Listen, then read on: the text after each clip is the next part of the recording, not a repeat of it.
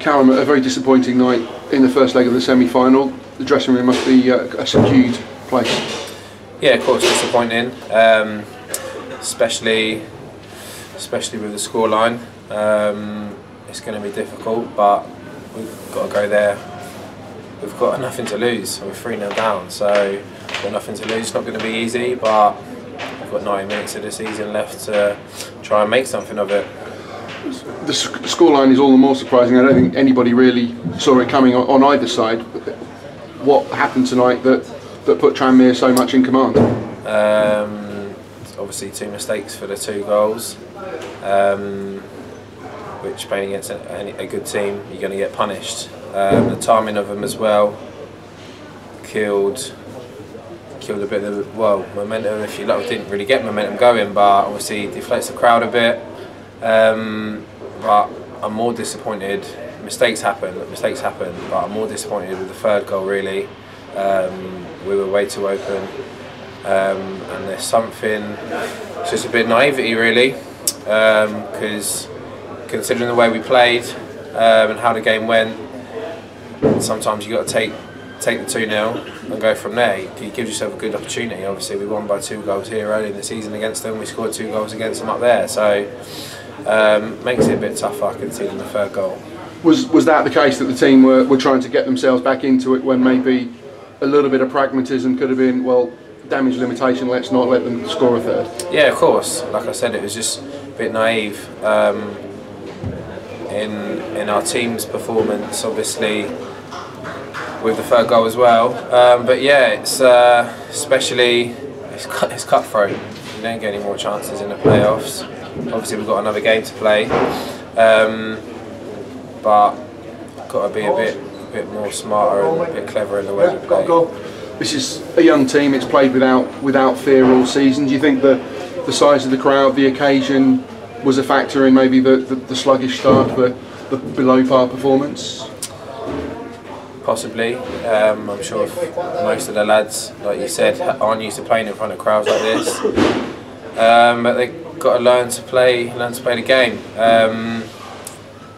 Maybe going the goal behind early as well might have knocked them a bit, but didn't do ourselves any credit today in the way we competed. You're going to have off days, it happens, but I don't think we competed well enough, and it's cost us. This is a very young team. To put a positive spin on it, the team have got to learn from this. Hopefully bounce back immediately on Saturday, but taking it forwards, learn how to manage that big game experience. Yeah, hopefully we'll be in a position to be playing in big games again. And yeah, there's a few younger lads in the team, but like you said, something they can learn from.